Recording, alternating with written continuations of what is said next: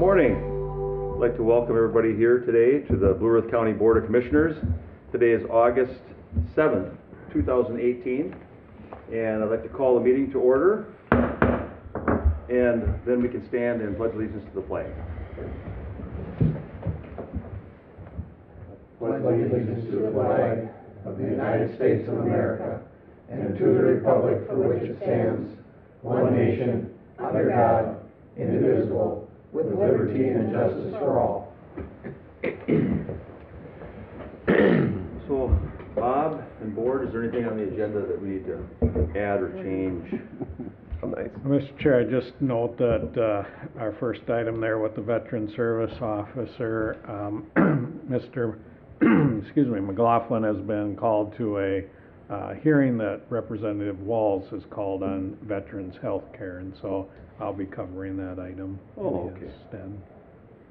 I'll move the agenda with Second. changes. Yep. We have a motion for approval in a second. All those in favor signify by saying aye. Aye. Those opposed, motion carries. So our first item of business here then is our Veterans Service Office Operational Enhancement Grant.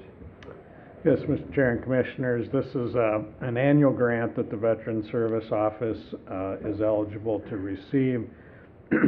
The amount is limited for our county to $12,500 annually, and it is an operational grant that is designed to assist the department to get materials and supplies and equipment sorts of things are the primary focus that we've utilized those dollars for to help the VSOs in their work with veterans in our community. And so you'll see that there's a budget page. Let me get to it here quickly. Page, well, it depends which page you look at, 12 or 10.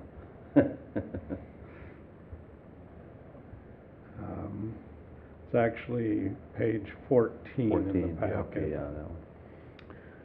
Shows that we're using $500 for administration, which includes office supplies and things of that nature, and then $10,400 for operations, which includes some training activities that the VSO will be participating in, as well as some media recruitment sorts of or advertising functions that will support the department.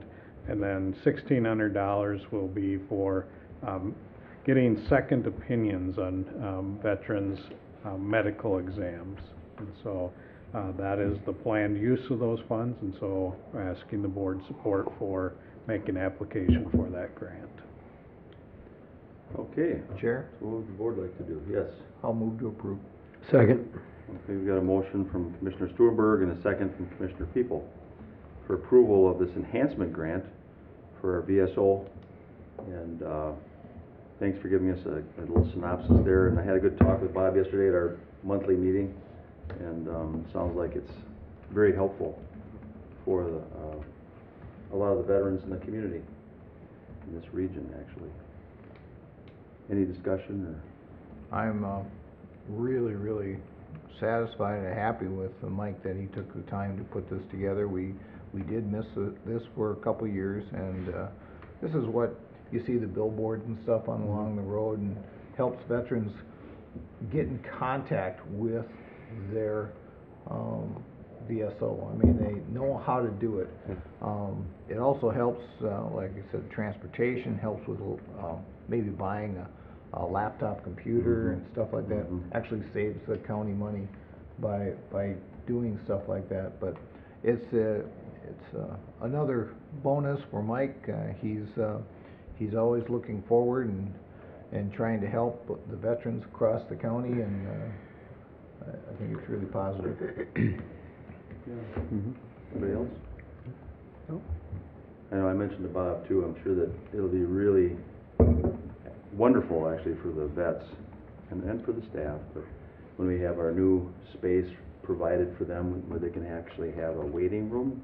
Yep. Right now there really isn't anything like that, and it's very tight quarters that they function within. And it seems they make do, but just for privacy and for the ease of the services that they provide, it'll be nice to have that available for them within a year and a half or so. All those in favor signify by saying aye. Aye. Those opposed? Motion carries. Next on our business this morning, we've got our Public Works Director and County Engineer. We invite Ryan Tilges to the table. Morning, Ryan. again. Morning. How are you? Good, yourselves? Good. I understand it's been kind of busy. Yeah, it's be the nature of the beast though, so. Fortunately, we don't have any action items. It's kind of odd how our workflow ebbs and flows as far as when some of those grant agreements and things like that come in and require approval, but we nonetheless, without those, we've still been very busy. The first information item on the agenda, I provided you with a copy of the National Bridge Inspection Standards Compliance Review that was performed annually for agencies that are required to perform safety inspections on our county and city and township bridges, and you'll see our overall 99.9% compliance rating was based on 8 separate metrics that were detailed in the letter. So I wanted to provide that for your information, just to detail the great job that our staff does, and really appreciate the efforts of Larry and Mike and Nick and Stefan and the rest of our staff that work on those items. They do a great job. Wonderful. And then aside from that, we have some updates on our construction projects. CSAH 1, the old Minnesota Highway 66 reconstruction project. The work is underway from CSAH 90 to Mankato. That project also includes the south surcharge areas. Grading work is underway at the pond and the garden site. So that's been drastically altered if you haven't snuck out there yet. Oh, yeah. Tree removals have been completed, and they brought in quite a bit of fill from the project to bring the grade up. It looks like a war zone right now, but it's starting to come together. You're starting to see the pond form. They're putting in some of the drainage features over the next few weeks. I thought the pond might be larger than what it looks like. It's not as big as I thought it would Right, be. and I think as the fill comes up, and then they'll excavate some more of it out. Oh, they might. Set the actual contours, but a lot of that site's being brought up. Oh, okay. Just It didn't look as large. I was out there 2 weeks ago, hiking around the whole area. Oh, yeah, and it's changed quite a bit since then even. Is it? Oh, Yep. okay. And of Yep. course, I still got some shoes with clay and mud I can't get off of them, but it takes some work. Mhm. You sure you're not authorized down there? Yeah. Say, No, I think we the should have called the county sheriff to see if. I think the commissioners can inspect anytime they want. I've been down there, I don't wanna, I should have called you though, because I know it's in your it's, district. yeah, I literally Let walk me know if down you'd there. like to go out there, and I can give you a guided escort with a safety vest for your own safety as well. Okay. It's so- pretty good when there's, Be when happy it's to not do under that. construction, that Yeah, workers it's quiet. out there, yeah. Absolutely. We're hopeful to have the Red Jacket Trail reopened on a temporary alignment with gravel surfacing by the end of the month. That's amazing. Obviously that site where the trail is being relocated, we'll put it on a, part of its proposed future alignment, then part will be on a temporary connection just to facilitate the construction staging. Again, it would only be a gravel surface, but it would get open to the public. Okay. We have been in contact with the folks from the River Ramble and the folks from the Mankato Marathon. I'm always hesitant to give them an official date because construction and Mother Nature sometimes change plans for us. So we're working to try to get that reopened so that they can have their events on the trail alignment and keep them off of the roads if at all possible. Yeah. For the pieces that they're looking to utilize. Just a quick comment too, that you and I connected on, I know, wondering if our information staff or whoever helps update things, if they could get that new date maybe up on our website. I'm You know? hesitant to give it until I know that it's. Oh, because they had a date little bit already on closer. there for like. Yeah, we earlier. updated the press release to provide the public with an idea, because I think it was expiring, the period that we had set the closure period would Yeah, be for, yeah. so we updated that for another 3 to 4 weeks. It Oh. should get us to the point where we know Good. a little bit closer Yeah. that it's gonna actually be completed. I hate to provide a date so far out and then be wrong, and then. Because the previous day was like next week or something, it was gonna be. Yep, and we had provided an update on that via press releases. That's helpful. Yep. The work on RSS 2, which is in the area of the Kowarowski Tree Farm, is underway. They've excavated and constructed a temporary access road that will take all of those residents of Indian Creek Road to the south, so they can get them in and out. And then begin excavating the hillside there to construct the rest of the RSS's 2 and 3 that will connect to the south city limits of Mankato. They are underway with some of the reinforced soil slope walls, placing layers of geogrid and then either rock or sand. So that's an interesting process to watch. We were out there last week watching some of those layers go in, and it seemed to be going well. We've had our geotechnical consultants out to review the contractor's operations, make sure it's in accordance with their expectations, and all in all, it seems to be going well. It's probably a slow start, but until you get a larger footprint to Yeah. work on, it's going to be a little bit slower going. Do we have all the fill identified for, we're gonna need more fill out there, quite a bit, I would assume. A lot of, those Once- walls are all granular material, so the Yeah. contractor does have a borrow pit Okay. for that. It'll take a lot though, I mean, it'll Yep, take, absolutely, I mean, I don't know what the cubic yards are, but it's gotta be huge. absolutely. So that's CASA 1. The surcharge area 2, where we had encountered a very large number of bone fragments and some pieces. That report is being wrapped up. It should be done this week, and it would be submitted to the Army Corps of Engineers. So after that's submitted, then we'll have a little bit better idea of time frame and what the expectations are after the Corps' archaeologists have had an opportunity to review the report. So really, until the report's completed and submitted and they've had time to digest it, I can't give a real positive confirmation as far as what type of delay we're going to encounter, but I will keep you in the loop as soon as I find anything out. Very frustrating, but I guess that's the, Yeah. you know, the cultural resources aspects of it.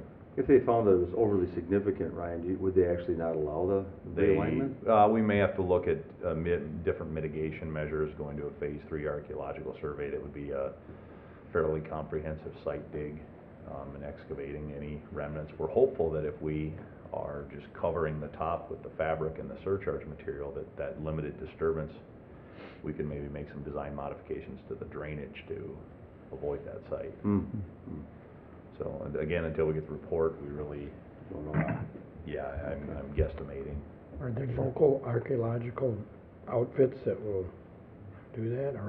The local? company that we've hired, the 106 group, or that our consultant SRF had included in their proposal for the work, are out of the metro area. I don't believe there's We any used to have locals in one here Mankato in that I'm aware We of. used to have one in Mankato, I knew that. Okay. Yeah, I've not crossed paths Well, with they're, any. they're not, yeah, they're not in existence now, so I Okay. didn't know if there's someone else around. Yeah, you know, and then they've got to come up with the significance. What they believe is that the site was a butchering processing site that Native Americans may have used, so it was not necessarily their, and this is the 106 group's guess. They don't think that was a habitation site, so I'm hopeful that the significance of it is considerably less if we're talking about a site where, you know, they just dumped carcasses. It was effectively a dump, you know, for carcasses that they had processed, so time will tell. But very frustrating on our part to be delayed that significantly.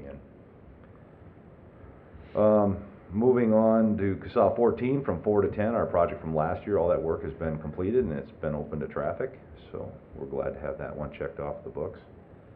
CASA 12, Stage 5, work is completed from Minnesota Highway 83 to Carver Road. That's been open to traffic for a while now. People are using it Very and nice. enjoying it. The only work that's remaining is the aggregate base and the paving of the trail segment that goes along that piece, but that can be done at a later date with the remnant of the trail. And I've the been- go ahead. Just a comment, the fun of it was following some of the trucks, because I literally saw, I think every 120 seconds, a truck. And I'm not kidding, 120 seconds for how many weeks now? Going out to 12 from the River Valley. Red Jacket Valley Park, yes.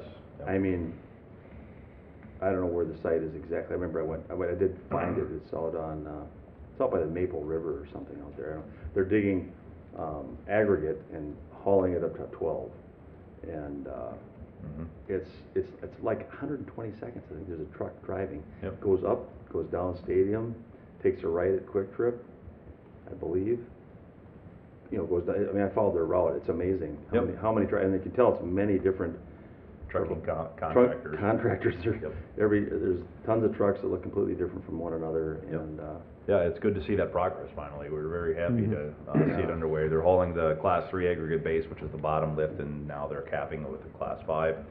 They've got the majority of the under drain in, so that as it rains now, that water will be carried away into the drainage system. So we're getting to the point where we should be a little bit better weatherproof as far as being able to construct the road items. The curb's probably 10 to 14 days out from them starting that work, and then the paving would be following shortly thereafter.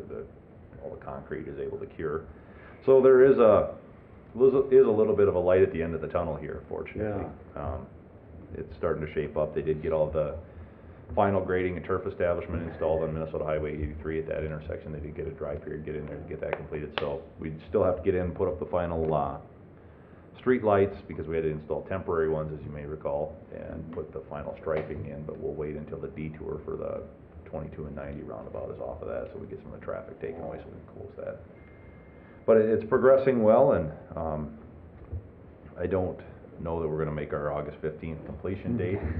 But with as late of a start as was had and some of the weather delays, it's not surprising either. We're still continuing to hold the contractors' feet to the fire as far as progressing with their work, and we're starting to see it all come together, which is, Yeah.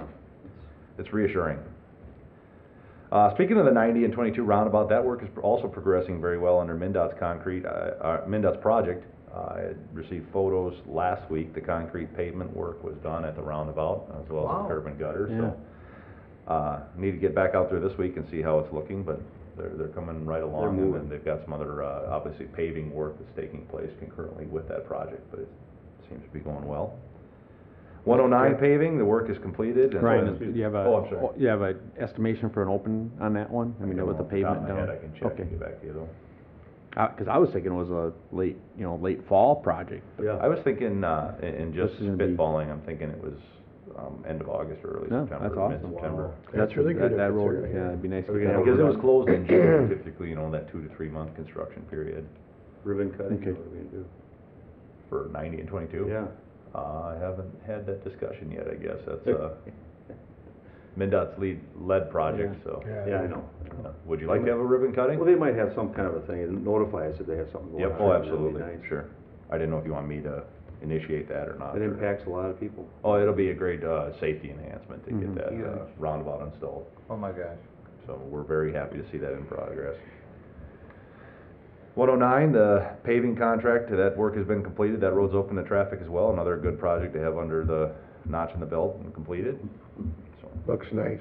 thank you. Yeah, project. turned out I'm very sure, nice. I'm sure the, farmers coming in this fall with all the corn and stuff to the, ethanol plant is gonna really be nice. Yep. You know, coming back up and down that road. I certainly think waiting the year, letting that, grading segment settle out, and putting the pavement on the subsequent year was a good measure too, as far as the long-term durability of the road, so. The 2018 bituminous overlay contract work has been completed. I think we're all aware of the, faux pas misspelling that took place on 33. That was corrected. The contractor was given a demerit verbally, but you can't make it up. You just, You can't. Was there an explanation provided, or? The guy zoned out, whatever, he was literally zoned out. How do when you he was spell doing that? nope, there wasn't. You can't, like I said, you can't make it up, and it's, we did go out and cover it up as soon as I found out about it. I sent staff out, to get it covered, because they always say, well, we'll be back Monday to fix it, and then maybe 3 Mondays from then, so I didn't want it sitting out there. Sure. Um, How do you cover something like that? What do you We use? used some black traffic marking paint, Oh, just to okay. cover it for the time being, and then they put they were out in the area too, so they put a quick, Durapatch over the top of it, just to provide some adhesion, because those messages are a little, Yeah. slippery, Right. especially Yeah, when yeah. you put a coat of paint over them. Was that a Friday, and then they did that, I think, on a It Friday? was a Saturday. Oh, they did it They on were a working on a Saturday? Saturday, yeah. Well, you found out on Saturday then, too. didn't you? Sunday, I think. Oh, you didn't? I Well, found that's out okay. Sunday morning during church. I was walking around geysers in Yellowstone Park, I think, when I got, and I was actually surprised that I got a text message actually came through, a few of those sites where I actually had cell Trace, I reception. should've tried to That's send it to you, I had it Saturday night, Amazing. late Saturday, but. We're Pleasant Mountain Township Bridge replacement work is completed, it's open to traffic, so that was a nice little project to get done for the township. River Park Drive, Johnson property, the Homeland Security Emergency Management Hazard Mitigation Project. That was, demolished, and the site restoration is near completion, so that one's Wow. done as well, so we've got Amazing. our third one off of the river. That's amazing. And then the Highway Safety Improvement Program projects on a lot of different county roads, I think I've got them all listed out for you there. That work began yesterday, so. Oh, nice. Yep. Things are humming right along on our construction department, and we're actually now kind of looking at, if we get some bridge funding or things like that, can we get a couple box culverts or bridges done this fall yet in addition, and, trying to get the County Road 14 project that I'll get into here. Under I'll the get to. HSIP projects, What are, can you just tell us, just for informational reasons, you Yep. know, what are some of the things that are gonna happen? That's the federal grant that we get for safety enhancements. Mhm. So that's a combination of milled rumble strips, shoulder paving, signage for chevrons for curves, pavement message, stop ahead paints, hopefully stop ahead. And then 6-inch solid line painting for the longitudinal lines on the road, and 24-inch stop bar paint. Oh, okay. So it's low cost, and it's really a risk-based assessment, as you'll learn when we go into our safety plan updates, but it's a risk-based assessment, not we've had a crash at this intersection, now we do something at this intersection. It's looking at really statistically where's your highest likelihood of a crash and treating those with higher effectiveness, lower cost implementations that can be used more on a county-wide basis or at those higher risk areas. But it's your department that helps identify all those things using certain standards, isn't it? Right, we have the safety plan and that's a tool, but we try to identify as a corridor. I don't wanna go in and do chevrons all over the place. We wanna kind of find a road that needs chevron, needs paint, needs rumbles. Try to do it as more of a corridor type of approach on some of those heavier traffic volume roads, certainly. We've got quite a few projects also in planning. County Road 1 from 9 to 90. This will include the soil nail walls and reconstruction. Plans are effectively ready for submittal to the state. We're just wanting to wrap up some of the right-of-way negotiations because we run into minor changes that the landowners want to see made. And if we can incorporate those into the plans before they're approved, it's, you know, a good measure. Typically, the approval period's not that long at the local MnDOT office for the state aid approvals. So we're in pretty good shape there. We're, again, still working on some of the permitting and right-of-way acquisition. What about some of those, was there a few areas where the retaining walls are actually gonna go in, isn't there a few areas? Yep, there'll be the soil nail retaining walls, and then the large block retaining walls. The large block one, Yep. yeah, So we've got, I believe, 3 of those out there, 3 of them. different areas. So And- those are the right-of-way acquisition areas and things of that nature. And then you were gonna try to do something with them, so I thought that they kind of looked more, I don't know, beautiful, or, The texture of the block should be similar to like a quarried limestone Okay. texture. it will. And we're going to have an architectural surface finish on the soil nail wall, so they'll shoot the anchors into the, drill the anchors into the side slope, and they'll put up the reinforcing steel, they'll shoot the shotcrete on the face that ties it all together, but then there'll actually be a concrete panel that'll be attached to the face as a fascia piece, because we don't want just a shotcrete face, you know, really not that aesthetically pleasing for that corridor. So what will that look like, you know? That'd be, the thought right now would be a quarried limestone, similar to the Red Jacket Oh, Trestle and wonderful. other things in that corridor. Well, that's one, it's good to highlight those things. Yep, Because we need- absolutely, that was people have been my asking about argument that. when we started doing that with the state, was that, you know, we're not gonna, if we're gonna be forced to put these walls up, they're gonna be aesthetically pleasing to the public, because it's and obviously in accordance with the scenic byway Yeah, yeah. designation that we received on the north piece. Very nice. 14 from Minnesota 30 to 4, the plans have been completed. Jack's working diligently on right-of-way acquisition, that's starting to come together. Permits are submitted, so once we get permits and enough of the right-of-way to feel comfortable with proceeding, we'd like to get that out this fall yet to get some of the tile crossings completed, then wrap up the grading and pavement rehabilitation work next year, but we'll continue to see how that goes, I guess, as far as those 2 critical steps. And then CASA 10 from the Blue Earth River to CASA 1, just east of Vernon Center, right in Will's backyard. Yep. We have the public open house meeting tonight at our Yeah. facility from Yeah. 4:30 to 6:30 p.m. Yeah, I brought that along just to highlight that, Yep. just in case we forgot it. Yeah. So we're hopeful to get some good public feedback as we move towards finalizing our design, buying right-of-way, things like that for a 2019 project. 17 from Hafner Drive, the Hafner Drive roundabout. The design consultant proposals were requested. We received 3 separate proposals from Stonebrook Engineering, SRF, and Bolton Mink. And we selected Bolton and Mink based on cost as well as quality of proposal and submittal, so we're excited to move forward with that project. So they'll be our design consultant for the contract. We're actually having a kickoff meeting next week to begin the design. So we're eager to get that constructed, and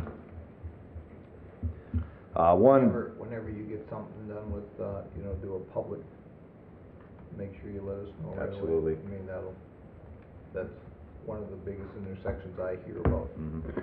We had, in the proposal, anticipated, at least 2 public open house meetings, or maybe 1 business, 1 public, depending on how the phasing goes, and they had included some time in their proposal to handle that, and I actually, did talk with Amy as well about, doing a little bit of a coordinated, public information campaign for it as well.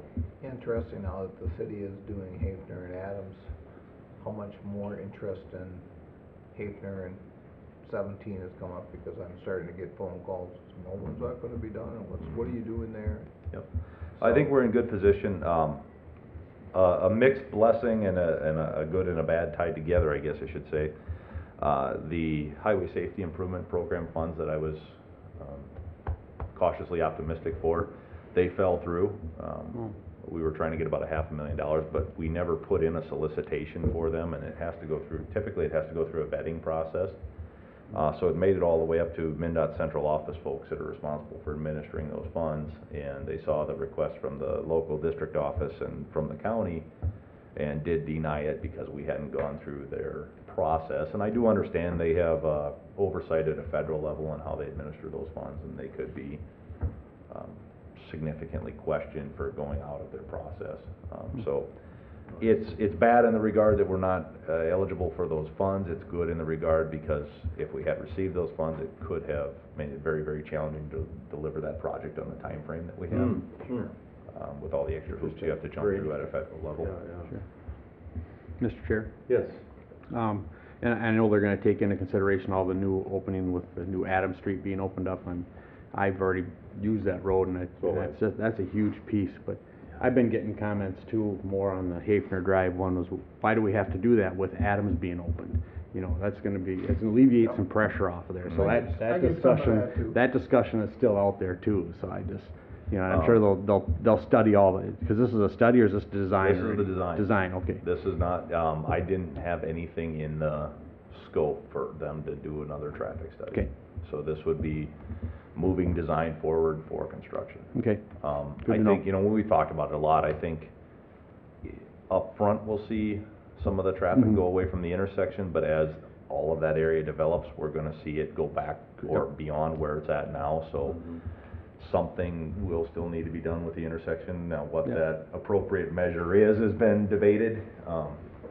So, no, this is still with the intention to move forward for construction. And we've had this conversation, so. Yep.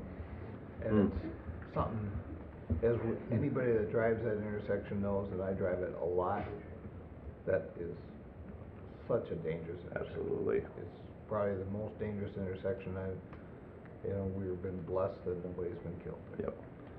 Yep, I can understand know, why that one doesn't work so well, but you got the same intersection on Star Street, down by Jerry's. It's basically the same intersection. Yep. You got 2 lanes coming to Madison Avenue, 4 lane. Just And not you know, the amount of traffic. Yeah, whether, well, and Oh, whether I think the traffic is I think the just destinations are different, there isn't as much traffic Speed. that needs to, well, Cause it's down to, yeah, maybe it's slightly less. I It's think more it's more a congested. product that you don't have as many north-south crossing movements as you do at Hafner. oh, I okay. think on Hafner, you have a lot of people making either the left out or the through motion. Okay. Whereas there, I think the majority of them are making the Not turn as movements busy, on okay. Madison.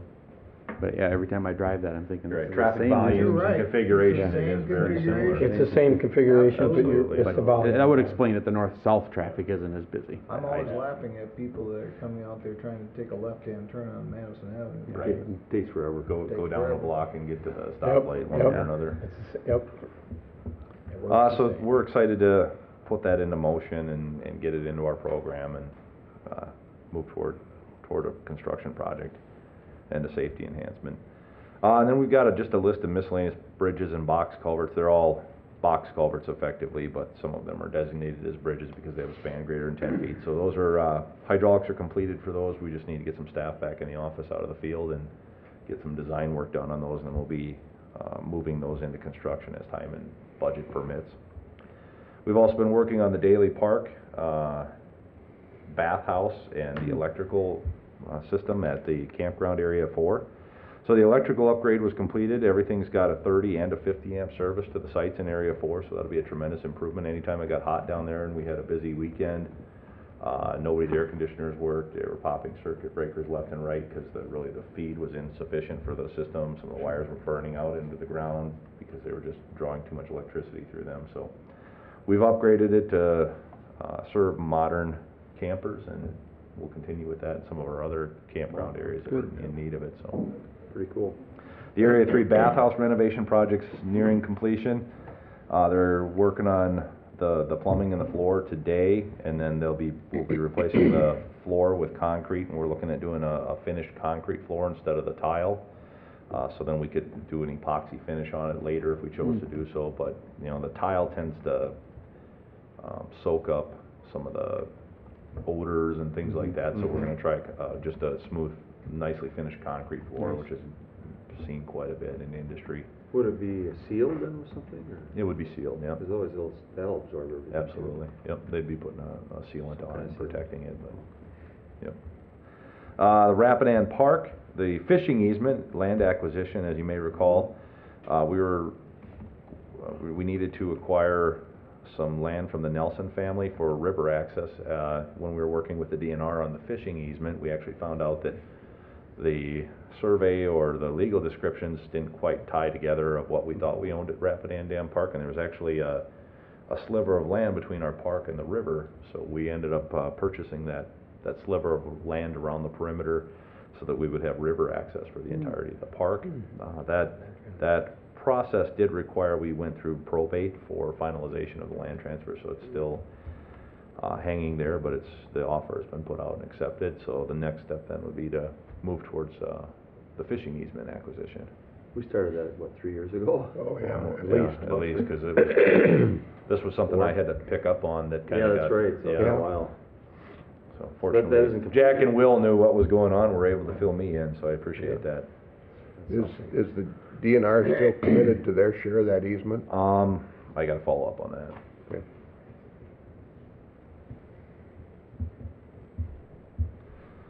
Other than that, that's the updates that I have. I'd be more than happy to answer any questions that you may have.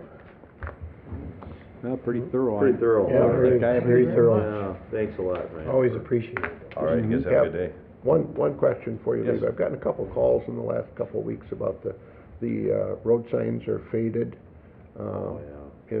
from like several different areas. Have you had anybody call you about that? Are they on Not- our roads or on Minnesota state highways? Well, no, the street signs. The- Oh, the yeah, street- yeah. Street signs. Yep, we actually, the product failed. It didn't meet the warranty period that it was supposed to have when we purchased those signs Oh, way okay. back when. So we actually got a percentage back on our purchase from the vendor. We're in the process of buying all new 911 street signs for our county roads and our intersections. Perfect. And putting those up, but that was spread over 2 years so that we could Sure. budget for it. Sure, so, But yeah, great. we were able to get the vendor to pay for part of it, and then, at least for the material costs, so. Getting into the 21st century. Perfect, Yep, thank you. Absolutely. He says a long time ago, I was here when we did that. Yeah, but No. here the longest. Yeah. I remember being a citizen Thank kind you, of Ryan. lobbying. Thank you, gentlemen. Yep, thank Thanks you, a lot. Ryan. Thanks, Ryan. Ryan, Thanks, Ryan. everybody all right? Move on to Yep. the next item of business. So today we've got a change order for ditch 9. We've got Ryan Hineker here and if Craig wants to come up, he can come up too, or just watch? Okay. We've Morning, got Ryan. Ryan's drainage show management today. Specialist, so thanks, Ryan. Good morning, everyone. Thanks for answering my Morning, email Ryan. this morning too, I appreciate that. No worries. No worries. So yes, I'm Ryan Henniker, part of the Drainage Management Team, Blue Earth County, to discuss a change order on our improvement project over by Eagle Lake, Madison Lake area, JD9. Mhm. The change order is just for a small lateral branch that was not originally included in the improvement. It desperately needs it. There's no way of repairing it because the tile's actually coming out of the ground, so we can't do it as a repair. So we're just doing it as a change order, and we're asking for board approval for that. I'll move approval. Second. We got a motion for approval and a second. For change orders, we don't need to notify anybody then or anything, as long as it's within a certain threshold. I don't know how they look at those change orders, you know. 'cause, No, yeah, as long as we're not exceeding our 30% of the total cost of the, we're not even one Not even hundredth close. of that, yeah. No, I know. With the 12 grand, and this was okayed by the landowner, the contractor, as you can see in the contractor. That is Ryan Yokel's signature. He obviously did it from his iPad or whatever, but, everybody was on board with the changes, so. And so when I looked at that form, it says, you know, it's a net increase from previous change orders of 27,679. Mm-hmm. Gives an amount, but then below that it says net potential increase of this change order, 12,540. I was just wondering Yep. what that means. So, it's gonna be addition to the total cost of what the original contract had started out at. There's two different petitions here, it's kind of a wonky situation. Yeah, I remember that. But yes, it's just gonna be an addition to the total cost, So the total cost difference will be 12,000. just the 12,540. 540. That's all. At this point, yeah, So far. yep, there's always unforeseen. Could be things. less. Could be less, yep, Okay. yep. So it's just an addition of about 512 feet, 514, whatever it was. But it's much needed. The farmer has zero drainage there now. Wow. So it's actually, the pieces are out of the ground, so. Yeah. Now is the time to do it as the improvement. We can put 4 feet of cover on it and make it work with what they're doing currently, so. Okay.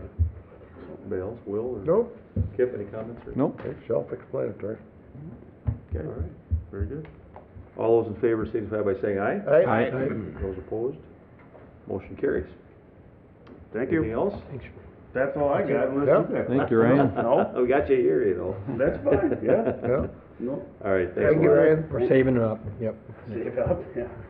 I also failed to mention when we started our meeting, we've got somebody new sitting with us today. He's not new to the county, but he, out of our county attorney's office, we got Mike Hansen here, and he's here in place of Pat McDermott.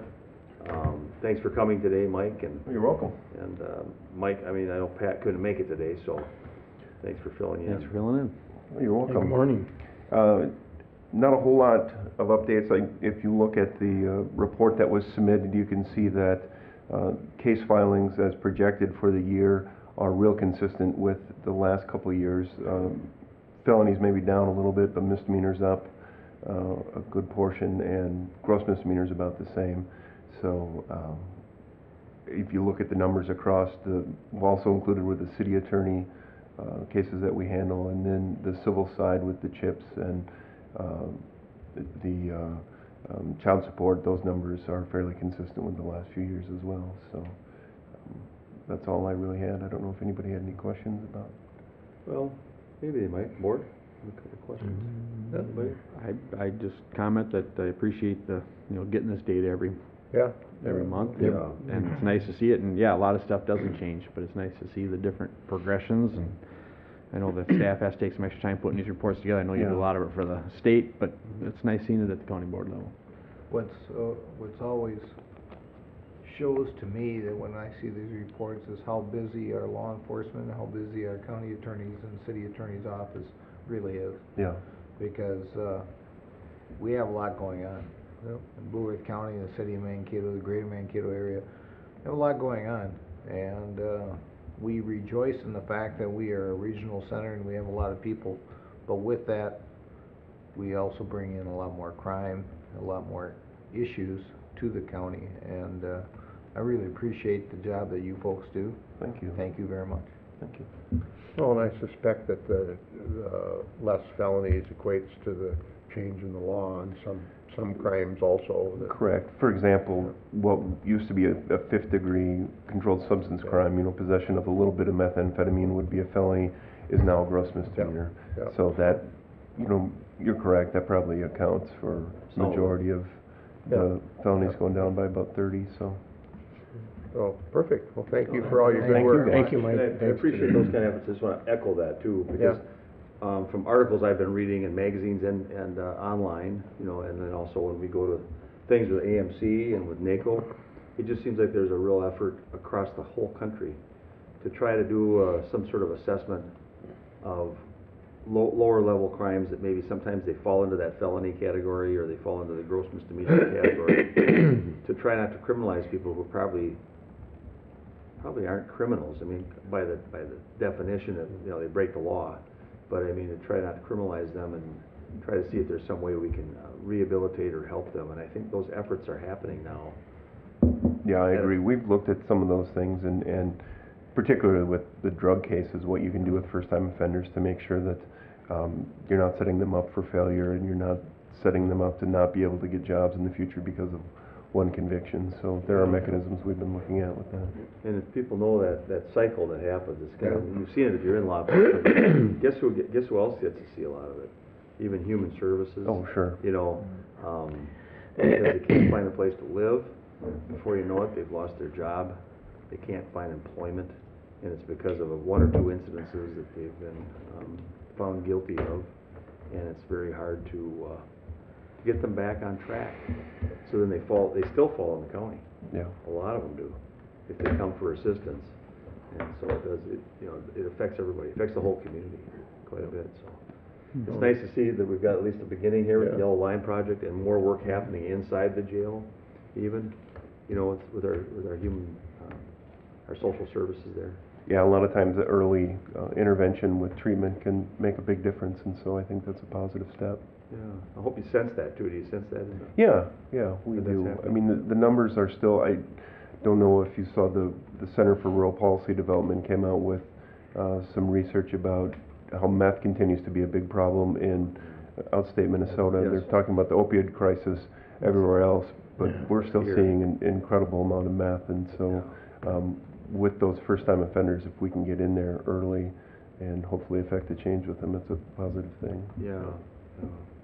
Well, thank you. Thank you, guys. Thanks, Mike. So let's see here. We've got. Should we go ahead with a little break, or? Yeah, let's do it, I guess we could. We'll take a little break. Come back in about 7 or 8 minutes. Okay. All right. Thank you. Well, welcome back. Just had a nice little break, and we have to move on to our administrative services today. Bob? Mr. Chair. Help us with that? Sure, Mr. Chair and Commissioners, the first item is the county board minutes for July 24th. I'll move the minutes. Second? We've got a motion for approval and a second. Any discussion or changes? All in favor signify by saying aye. Aye. Motion carries. And go ahead, Bob. Next up are the bills for the 2 weeks indicated. I'll move the bills. Second? Okay, we've got a motion for approval and a second. And does anybody have any questions on some of the financial transactions that are listed? I haven't seen any, that I needed a question or I've got a answer couple if on. you want me to. I got 'em here. Just a quick check. INS on the first week there, contracted services for $50,264 even. That was work that they did on 13 different public drainage ditches. Wow. I think last time it was something like that too. It's been busy out there. That's some big projects. And then, just a quick question here, I was wondering about this innovative office solutions. It's not very big transactions or anything, but in the parentheses on one of them, on the public health supplies end of it, because there's equipment for 24, office supplies for 331, and then there's public health supplies, and there's 8078 in parentheses. Does that mean that there was a credit that came back to us, or something happened? Yes, we did return an item, and so it is a credit on our account there. Oh, okay. Mr. Chair, I have a question. Yeah, go ahead. We have a confidential vendor for advisory committee per diems for $290. I assume there's a reason for the confidential vendor on that. Yeah, I imagine it's a recipient in the Human Services Department that, you know, gets other sorts of supports from them and, you know, is Yeah. also part of an advisory committee. Yeah.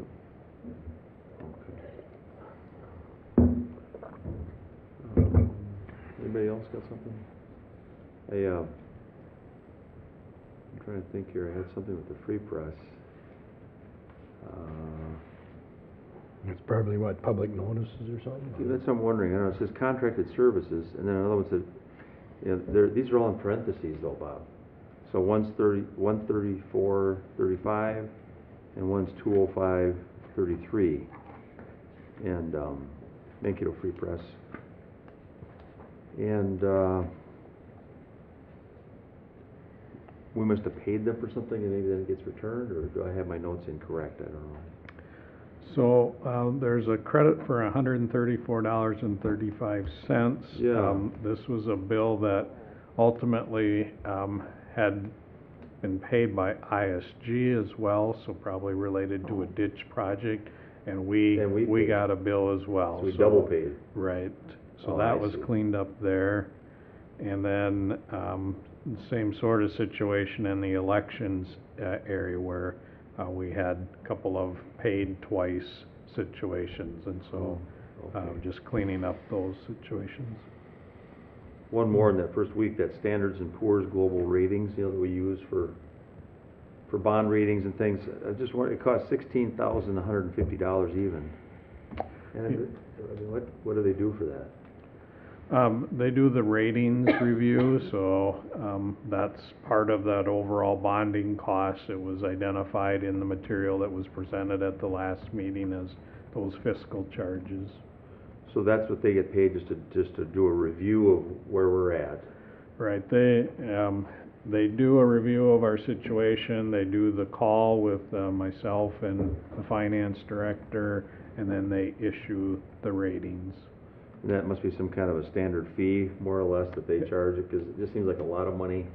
It is part of the overall bonding cost, Yeah. process, and, you know, we needed to do it as part of the overall, process.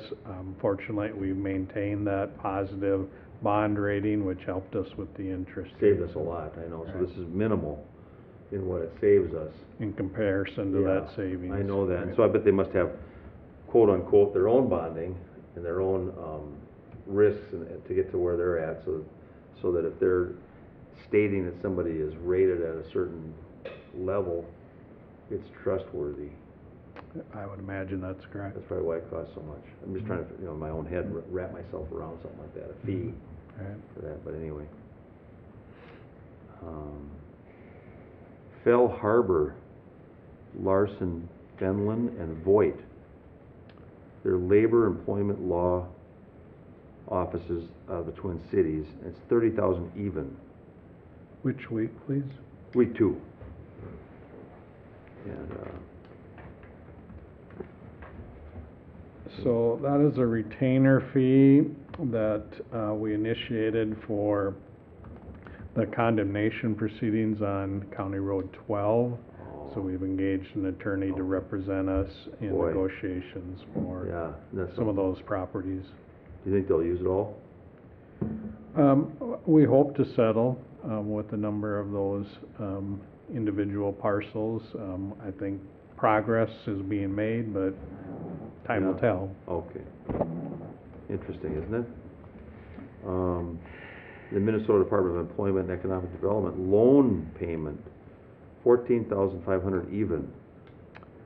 That is a loan that was received, to support Vine in the asbestos abatement in the Nichols building. Oh, long And time they're paying us back, but So in it order to goes get through the. here? Yes, I we're gotcha. passed through. Wow, still paying on that? Yep. Wow. Okay. Well, that's great. Couldn't stump you today. Got a lot of them too. Okay. Anything else? I don't have any questions at this time. Okay. All those in favor signify by saying aye. Aye. Those opposed? This motion carries. Go ahead, Bob. Mr. Chair and Commissioners, item number 7 in your packet is the Human Resources Agenda. We do have one action item today, and that is the consideration of a reclassification of the Director of Information Technology from a D6-3 to a D7-1. When we have positions that are vacated, we oftentimes review the job description and update those.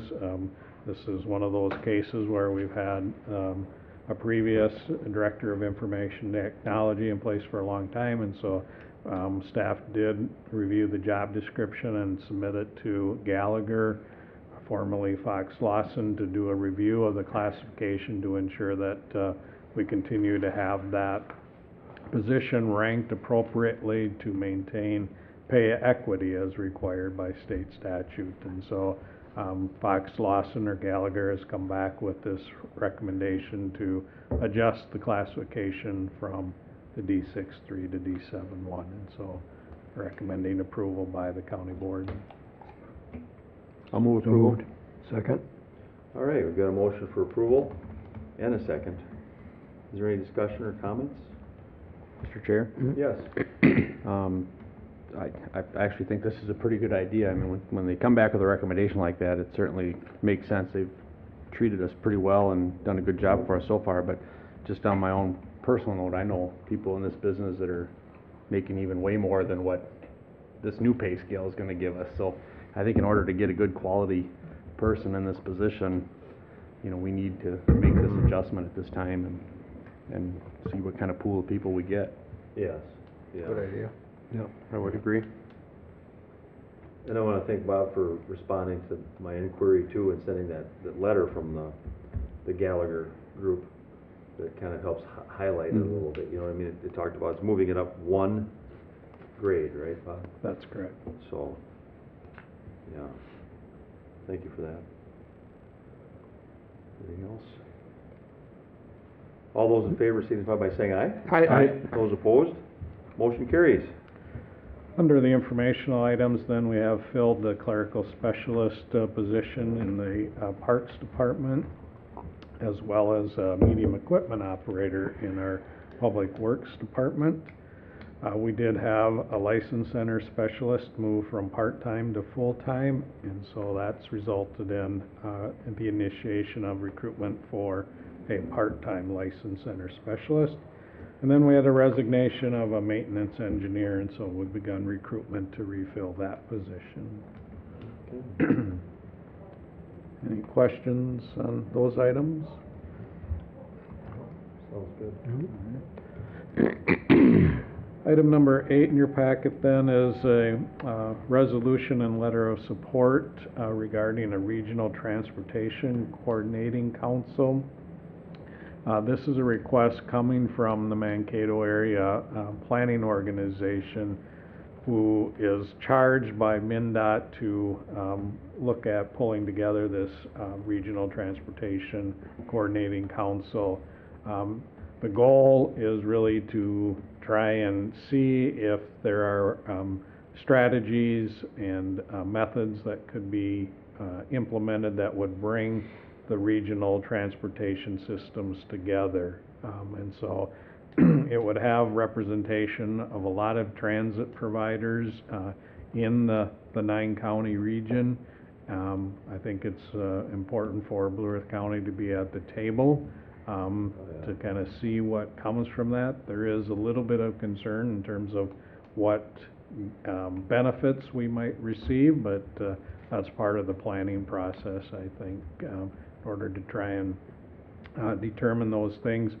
As I understand it, there will be 2 phases. The first phase will be more of a planning effort, probably a 12-month kind of technical review of the systems that are out there and discussions about opportunities. And then the second phase would be focused on implementing strategies that would connect these different systems. It's been discussed like at our Maple meetings, and it's, yeah, it's, I guess, the way the format for it to go, so. We're a big stakeholder, so we should be part of it. So, I guess we can move that, huh? Would you like to move I'll that, move it. Commissioner? Second. Commissioner People moved and Mr. Brunder seconded it. Any more comments or discussion about this? I heard about it last month. We had our Transportation Advisory Committee, or Transit Advisory Committee with True Transit over at Vine. And Charles Androwski provided a letter of explanation, which was very kind of him, so we could understand how this will impact what they do over there and their planning, you know, and there'll be many, as he mentioned, many stakeholders from the region involved with this, various, I guess, types of services and organizations, including medical. And so, Charles Androwski, you work with him, Mark, I know, Yeah, 'cause he's he's the the- director of yep. Maple. Very, well, he's, yeah, What do you the call it? staff person from. Yeah, Maple. staff person. Yep. And, I think the good thing about it is that, let's just say that we're trying to work with one of the counties to bring somebody, try to figure out some inter-county transportation for people, for transit. These folks then can identify the reasons for doing that and the stakeholders and maybe make some recommendations as to how to go about doing that. I mean, I hope that's kind of what the goal is, to help save money and redundancy. Yep. And then, I know it costs money up front. And they decided to use the same counties as the Region 9 Development Commission is in. And so, an example might be our transit services down in Faribault County and Blue Earth County would have some cooperative agreement with each other, with MnDOT, possibly, so that people from, Winnebago could get dropped off here or vice versa and get picked up to come to Mankato. And so, those are the kind of things we've been hoping could occur. And I think they might help facilitate some of those, communications. I hope. Hope that's kind of the goal, I think. Best practices and things like that. Yeah, that's So, basically what it is. yeah. See how and that's what MnDOT's pushing, so we'll see how it works. Yeah. And it's new to us, because we haven't had a lot of county transit. It's really, a lot of this stuff is kind of new. So, anybody else? All those in favor signify by saying aye. Aye. Those opposed? Motion carries. Okay, we're going on to our, Bob, is there anything else? That's all I had for you today, Mr. Chair. Okay, thank you. Commissioners' reports. Who's just chomping on the bit that wants to get started here? Anybody? I can certainly start. Okay, good. Thank you. After our last board meeting, we had our work session, which we had several items to discuss, but actually had a little more time for budget stuff, which was always nice to do, because the budget seems to be put at the bottom of the agenda and doesn't get a lot of time, so. Then after that, I had my EMS meeting, which we had some good discussion. The person from the ambulance board was down and talked to us a little bit about some stuff going on, and they got going on some new leadership up there. So he was at our meeting, and he's the new person that's kind of going to be in charge of the organization. And as far as I can tell, I think he's permanent, but I didn't get that detail. But we just talked about our relationship with the EMSRB and the EMS board, and some things that he wanted to see us provide him for information, because there's someone new there. I don't think there's anything alarming. There's just the fact there's somebody new there. They just want some different information.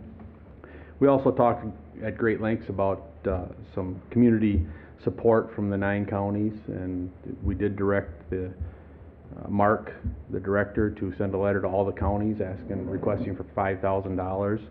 It is, hopefully only one-time deal, but we all know that when stuff like that starts, sometimes it doesn't stop.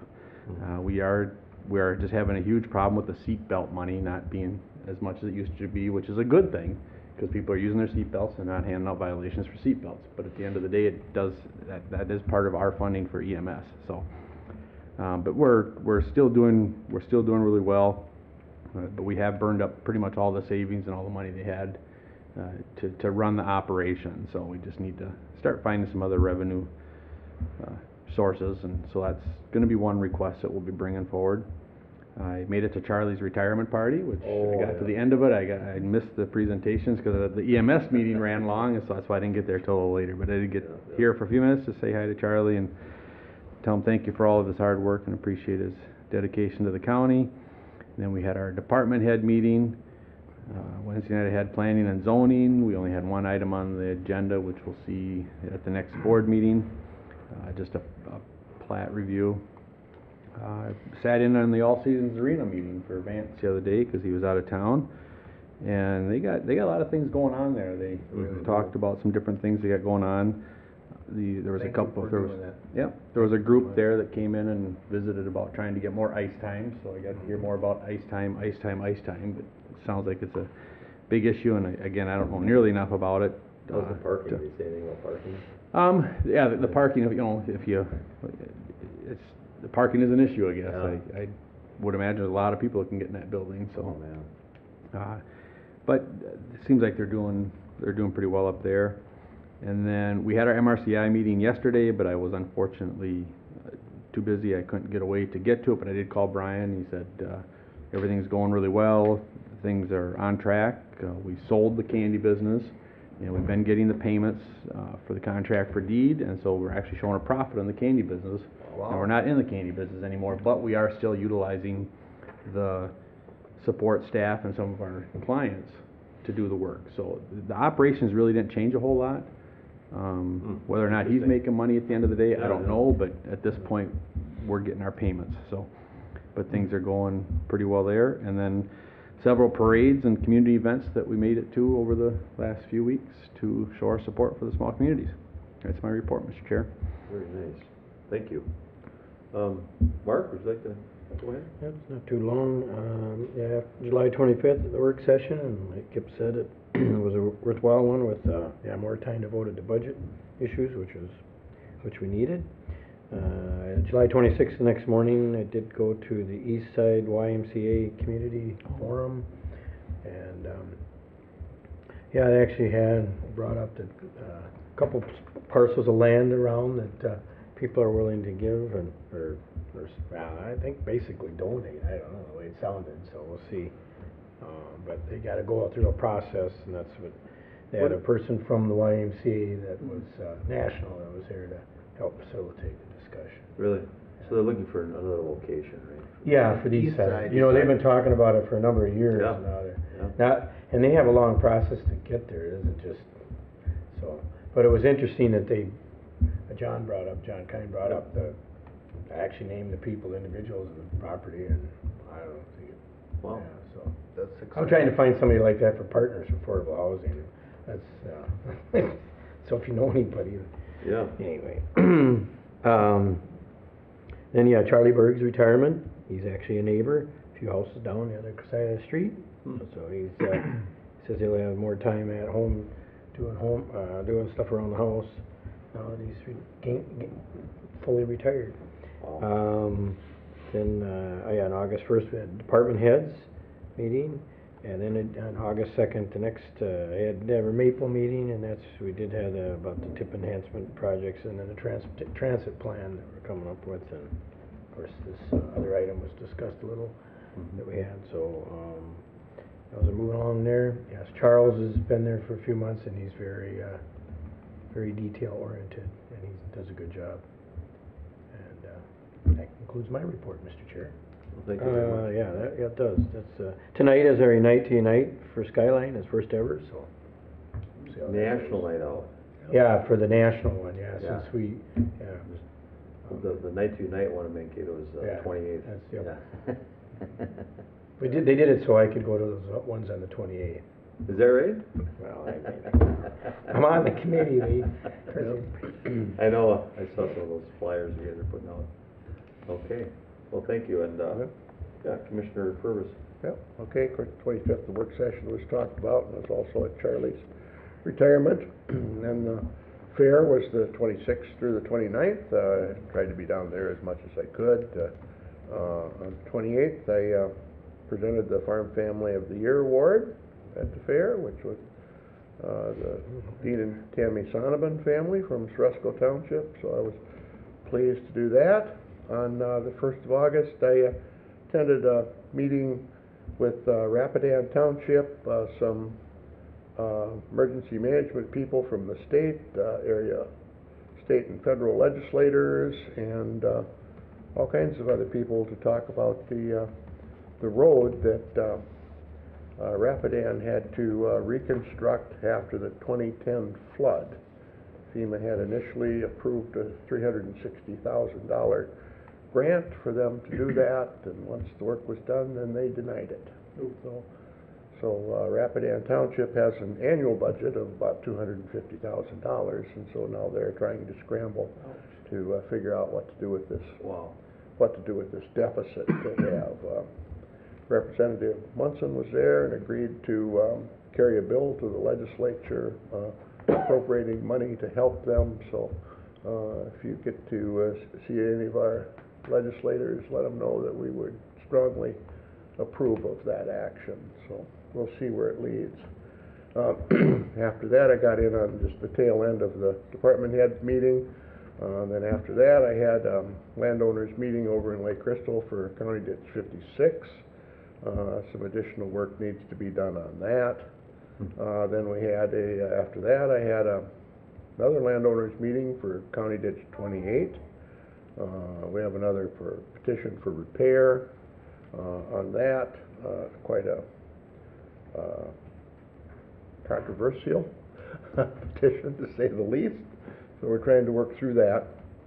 And then yesterday I was part of the interview board for the 4-H coordinator for Blue Earth County interviews. We interviewed three candidates, all three very qualified, and we sent our recommendations on to the university, who, after they're done interviewing everybody, I mean for all the county people, then they will make a decision. But we had three very good candidates. Any one of them would do a good job, so pleased with that. Then after that, I did my monthly briefing at Crystal Seasons.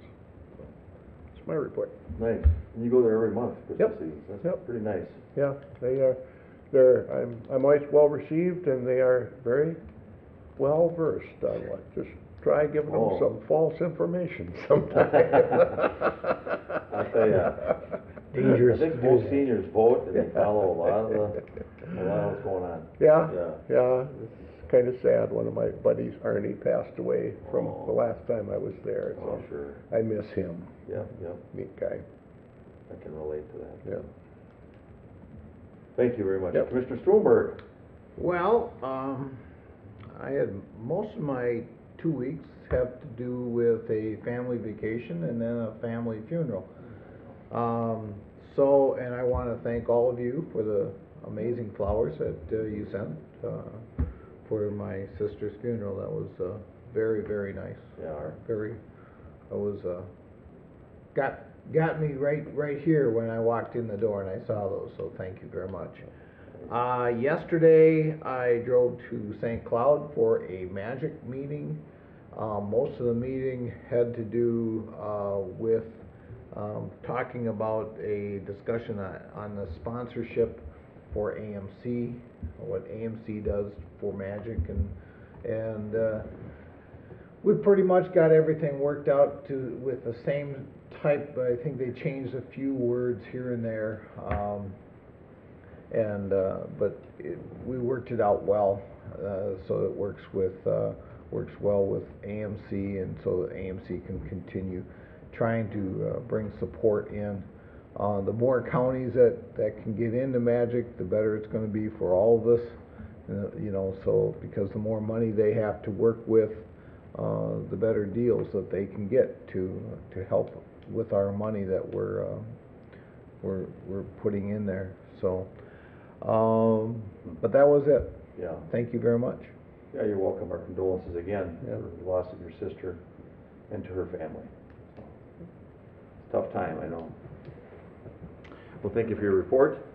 I'll give a quick one here. Of course, we had our meeting on the 24th, and on the 25th, we had had a Vine board meeting early in the morning, 7:30, and then made it in time for our work session, county work session. And of course, we had some good discussion about our 2019 budget, and Bob helped lead a lot of that. And I think we had an update on the progress report from our government center project with the parking ramp and all that work that's going on. We know it's been delayed a little bit because of some of those rains.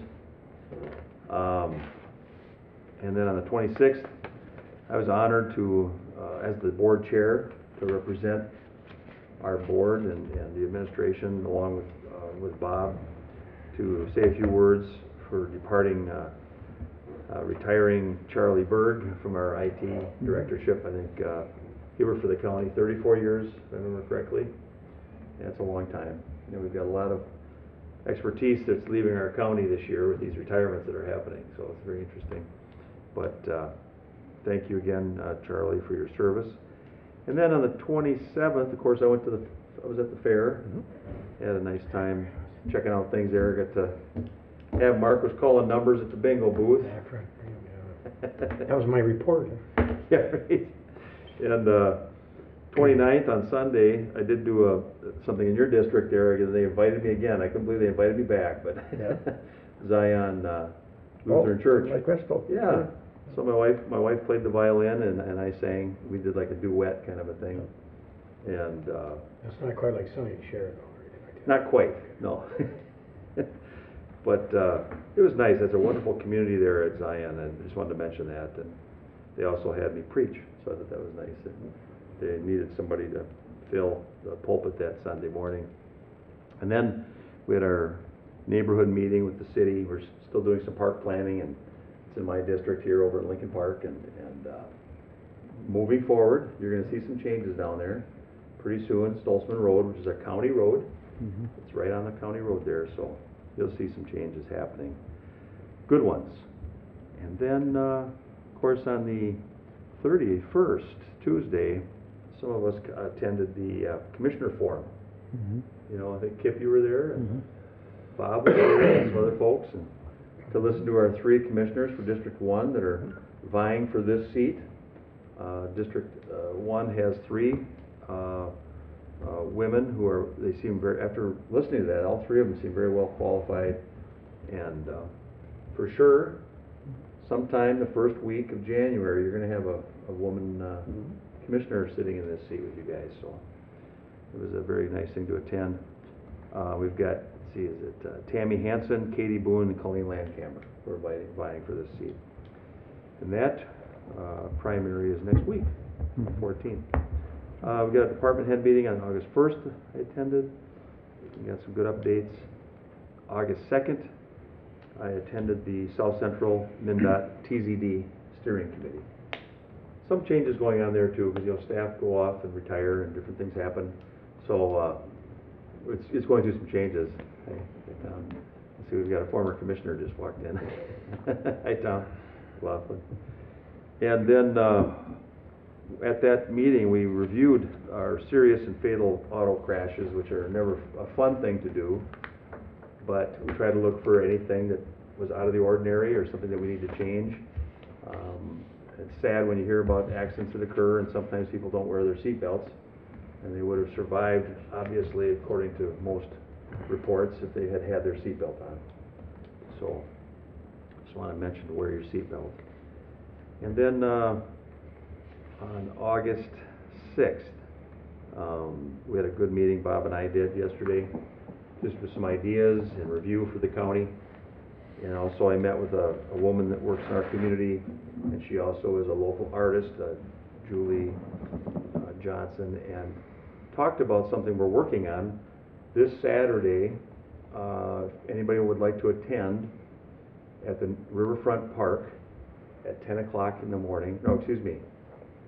Yeah, it's at 10 o'clock in the morning, and we're calling people that would like to be a part of the Spirit of Water celebration. And so it's all going to be about water. And we're going to have a year from September. I'm not sure the exact date. It may be the second Sunday of September 2019.